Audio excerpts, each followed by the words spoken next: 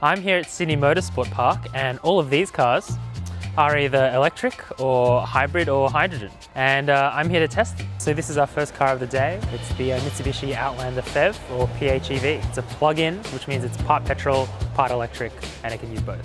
This is an SUV, so it's a people mover, it's sort of a family car.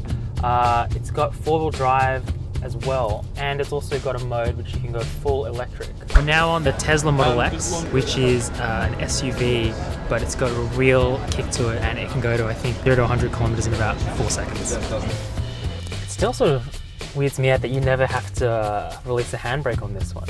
It's great. Yeah, it really has a kick to it. It really speeds up.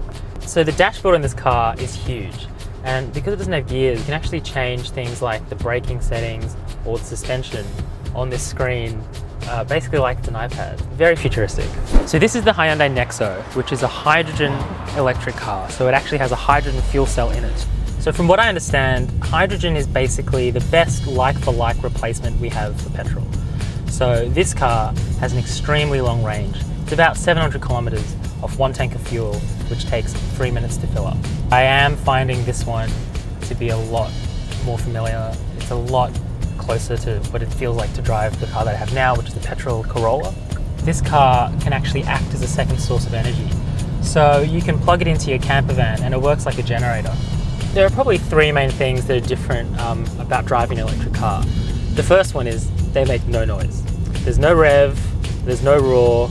I was in the pit earlier and it's just absolutely the quietest racetrack I've ever been on. The other thing is there's no gearbox. So for a lot of these cars, what you do is you just press a button or you just turn a handle and you ratchet up through the gears.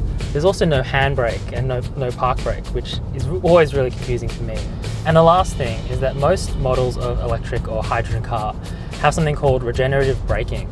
So this actually recharges the electric battery while you drive. But it means that when you take your foot off the accelerator, it slows down a bit, and braking generally just is a bit more sudden and a bit stiffer. The car I'm most looking forward to testing is this one. Oh, okay. So this is the Toyota iRoad, which is a three-wheel, fully electric car built just for one person. It's pretty weird to drive. It purposely wobbles and sort of moves from side to side as you turn. It feels a bit like driving a bike, but also driving a car. It's a pretty snug fit. It moves around a fair bit as well. Oh yeah, I think I would be the coolest person in the office if I rocked up in this to work. So yeah, I'll get 5.